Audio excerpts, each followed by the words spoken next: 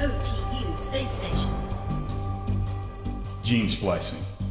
Using alien DNA to benefit ours.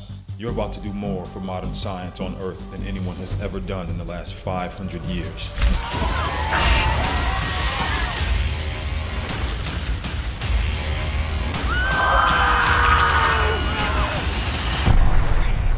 The Sharak-T are coming for it. Does this mean war?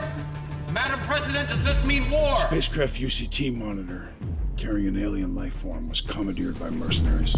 We believe they're going to use it as a platform to launch chemical weapons against the United States. We need someone who can do the job, and Riker is the best candidate. Welcome to Sci-Fi. Medical research level. Riker is unsuccessful, and that cargo does not end up in the hands of the Sharak-T. World War IV will not be instigated by mankind. DNA recognition rejected.